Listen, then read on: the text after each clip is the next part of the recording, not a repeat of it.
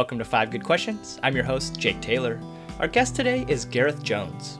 Gareth is a fellow of the Center for Management Development at London Business School and a visiting professor at Spain's IE Business School in Madrid.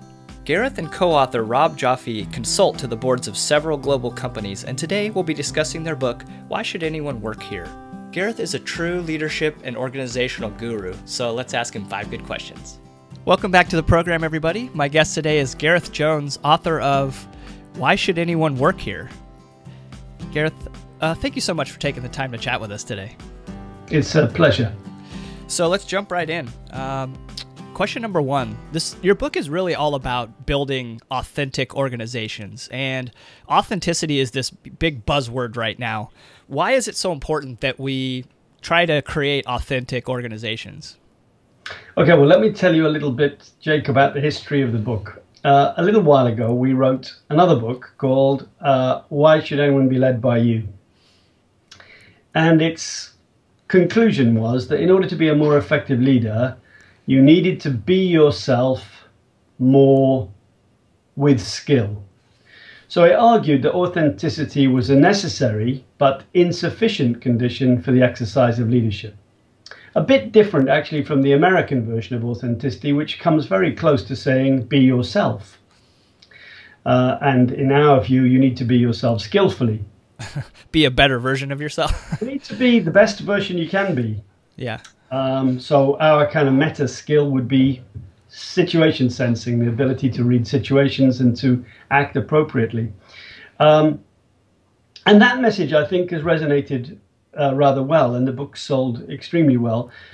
But one rational response to it was, well, okay, Gareth, I'll be an authentic leader when I work in an authentic organization. But since I don't, I'll go on being the same political player I've been for the last 15 years. So about 5 years ago, we started to ask people, what would an authentic organization look like? And this book, the new book, Why Should Anyone Be Led by, Why Should Anyone Work Here, reports the findings of that research. Exactly. And so what is there one of the big buzzwords also is kind of engagement. Is that really what we're hoping to get when we're part of authentic? Do we just get better engagement when we have authentic leadership and authentic organizations? Well, I think we do. But when we wrote an article in Harvard Business Review called Creating the Best Workplace on Earth, and the new book is based on that article, a rather shrewd senior GE executive sent us a lovely email which said, you've taken the engagement debate and moved it on to a whole new level. Because engagement's been a buzzword in HR and organizational development for about 10 years. Guess what? Engagement scores aren't going up. Yeah. They're pretty low, actually, viewed globally. I mean, there are some cultural variations, but in general, many people are disengaged with their work. And in our view, that's a colossal waste of talent and productivity. Yeah, I've seen some of those numbers before, and it's actually shocking. It almost makes you wonder, why do you even go to work in the morning? Well, I suppose the rather worrying thing, especially for big organizations, is people are in danger of falling out of love with organizations. And the latest wave of corporate scandals, perhaps most spectacularly VW, hasn't helped. Now, if you're Diageo or GlaxoSmithKline or General Electric or Sony, and people are falling out of love with big organizations, you know what you're going to have? You're going to have a talent problem. You're going to have a talent problem. And that's, I guess what we're saying is, if you can build organizations where people feel really committed to what they do and connected to what they do, they're likely to be very successful organizations. So for question number 2, I was hoping that you could walk us through the DREAMS framework that you create from this book. And that's, DREAMS is an acronym for different words that kind of embody this style of organization. Could you just give us, you don't have to go into everything, but just give us kind of an overview. Talk you through the letters quickly. Yeah. E. D stands for difference beyond diversity. So people said to us, I want to work in an organization where I can be myself. Now, the conventional diversity agenda is, of course, very important. How many women, how many ethnic minorities, how many gay people, and so on. Very, very important. But what people were talking to us about is something different. the ability to be themselves. So that's D. R, radical honesty. Tell me the truth before someone else does. Because our view is that in a world of WikiLeaks and social media and Twitter and whistleblowing, guess what? The age of corporate secrets is over. Yeah, you can't hide. Tell me the truth before someone else does. E, extra value. Add value to me, don't exploit me. So I want to be developed, and I think this is a lovely win-win situation because, of course, as you develop your employees, they add more value to you. So it's a win-win. A, authenticity. Mean what you say and say what you mean. Don't rewrite the mission statement every 2 years when another firm of consultants comes in. Yeah. M, meaning. I want a meaningful job in an organization which itself has meaning. S, perhaps the hardest of all, simple, agreed rules, not a fog of bureaucracy. Now, those things, I think, taken all on their own, unobjectionable. People would say, well, these are kind of obvious, Gareth. Well, we couldn't find a single organization that had all of them. So we need to ask ourselves, why are organizations unable to deliver on this agenda, the organization of your dreams? Yeah, one thing I liked about the book was that you had these, you could basically kind of give your employees this test and figure out kind of where they are on the continuum of each of these, these ideas to see how close are they to maybe the ideal in each of these categories, which I thought was, a huge value add. Good. I'm glad you found the diagnostic useful. I think it's very, very important when organizations are considering these issues is to know exactly where they're starting from. And in fact, we've tried to be pragmatic and helpful in our advice on each of these topics because it's quite hard to do them all at once. Right. So do the diagnostic. Pick a couple of areas where you think you really need to do some work. Get an action plan and put a time frame in. And then take the measurement again. And remember, this is a kind of continuous process. Right. I think what our research shows is that really great organizations are sort of constantly dissatisfied with where they are. They never feel like they've fixed everything. So an organization which we talk about rather positively in the book is Novo Nordisk. It is the world's largest supplier of insulin, and I think it's now the 7th largest pharmaceutical company in the world. Its chief executive, Lars Fabian Sørensen, has just been voted the best CEO in the world in Harvard Business Review. Well, that's pretty remarkable, actually, for a Danish company, even though it's a global Danish company now. But one of the things that characterizes Novo Nordisk is a sort of sense of dissatisfaction, a kind of idea that you always need to improve. And indeed, they score rather well on many of these dimensions, but they really struggle with difference. The top of the company is dominated by Danish males. Yeah. And they really struggle with difference. So even there, and they understand that, by the way, and they make some moves to make some changes and so on. But I don't think it's ever a question of feeling satisfied that we've cracked this forever. In a way, it's kind of like an agenda. It's sort of like a manifesto. By the way, if you did create these great places to work, you would do well. You would become a beacon for talent, and you would find yourself retaining your talent better than the competition. Yeah, and I think that's maybe the hard part with there's so much short-termism, and this is really an investment in your people to get the most out of them and to make sure that they're happy in the long term. And if you're aiming from quarter to quarter, this all just kind of looks like expenses and not so much like investment. And I think that can be an issue perhaps with maybe especially smaller organizations. Well, I agree with you entirely. In fact, the organizations that we praise the most in the book are Novo Nordisk, which a fair chunk of its shares are held by a foundation. Ove Arup, the consulting engineers, which is a partnership. And Waitrose, a UK retailer, which is effectively a cooperative. Now, since the crash of 2008, I think it's fair to say that capitalism faces the challenge of reinventing itself. And capitalism has a good track record at being successful at this. But I'm not sure that being trapped in the world of quarterly reporting is an agenda for long-term sustainable success. I couldn't agree more with that. So question number 3, and this is kind of just shifts gears a little bit to throw a little fun in. Do you think that you could apply this dreams framework to organizations outside of business? And I was thinking specifically maybe the family unit at home. Well, you could, but I would caution you in using the diagnostic. Yeah. I mean, I have 3 children, and I always say that when you have more than one child, you realize the limits of genetics because they're all different. Yeah. And your task as a parent, or one of your tasks as a parent, I think, is to allow them to express their individuality and not to turn them into clones of mum and dad. And that's a bit of a challenge, of course, because, you know, the mum and dad are the power, at least initially, the powerful ones. And it's very easy for you to find yourself in a situation where you impose yourself on others. I rather like the homely remark that children need strong roots and strong wings. Yeah, I like that.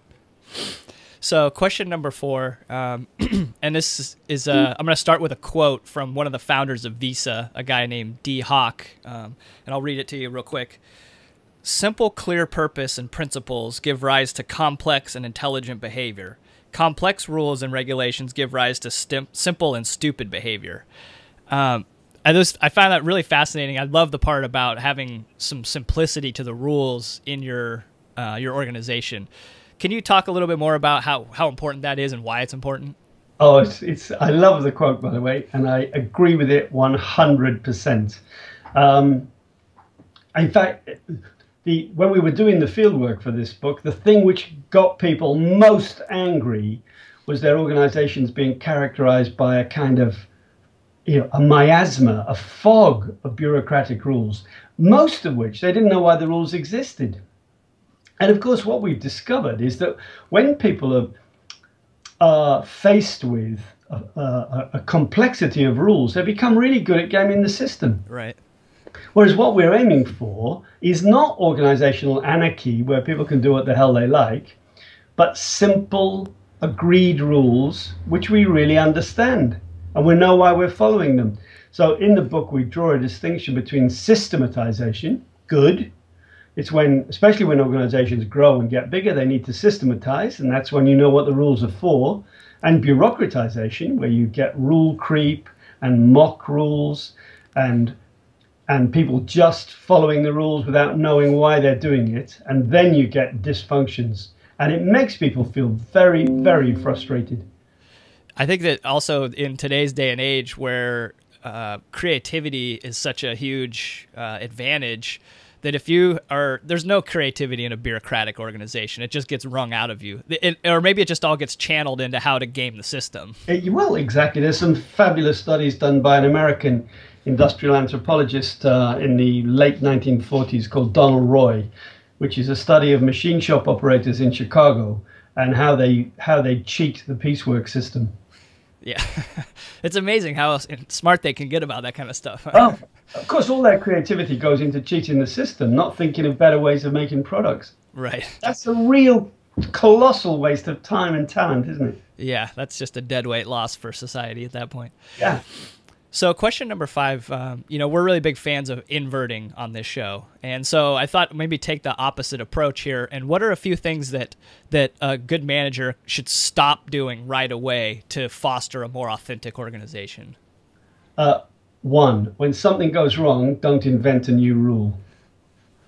2, don't say people are our most important asset and then don't practice it. Yeah. 3, be clear what the purpose of your business is. What's the purpose of your organization? 4, don't think that the pursuit of the organization of your dreams is a soft and fluffy froth on the cappuccino kind of option. It's actually the coffee. It's the coffee. Build organizations like this, and the chances are that you'll be much more successful, because as you add value to your employees, you'll find that they add value to customers. Right. That's a kind of win-win situation. Yeah, and I can see too that I've seen there's a great book by Simon Sinek about it goes into all the chemicals behind leadership and people joining organizations. And when they feel safe, they're able to then like look out and take care of others. But when they don't feel safe, they're just totally inward focused and worried about themselves. Sure, it's very natural. They're acting very rationally, aren't they? It's a bit like I sometimes think the most inconsistent things that organizations have said in the last 10 years is, hey, Jake, be creative. Yeah, just go. One last instruction, don't fail. Utterly in tension with each other. If you want to be creative, if you want to be innovative, if you want to be entrepreneurial, you'll have failures. One good test of an organization, I always think, is what happens when something goes wrong. And in healthy organizations, they say, what can we learn from this? And in unhealthy ones, they say, whose fault was it? And in very unhealthy ones, they say, whose fault can we make it look like it was? Yeah. Yeah, I imagine VW might be going through a little bit of that right now. It was the engineers. Yeah, well. All right. Well, Gareth, every time we interview our author, we ask for a book recommendation. So what do you have for us today? Well, I thought this was a great question, by the way. So I'm going to give you one happy book and one sad book. Well, sort of sad. The happy book is called The Happiness Hypothesis by Jonathan Haidt. You may know it. It's a great book.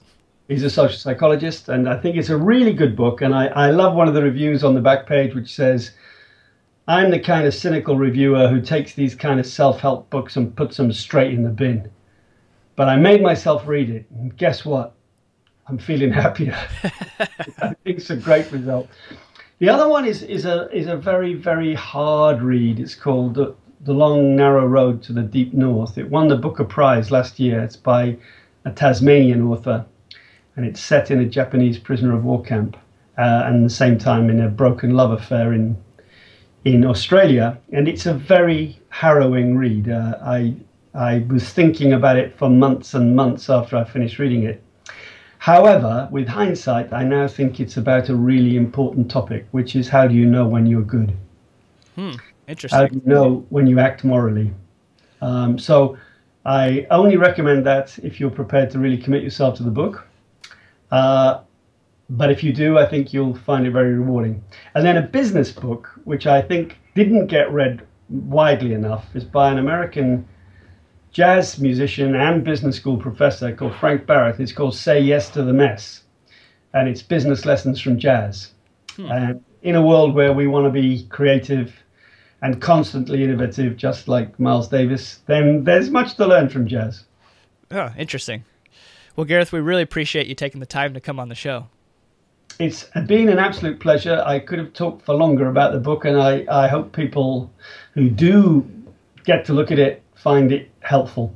I'm sure that they will. I mean, the diagnostics alone that's I don't know how much it costs to hire you to be a consultant, but I know that a lot of that is probably baked in there, and that's the much better deal, probably.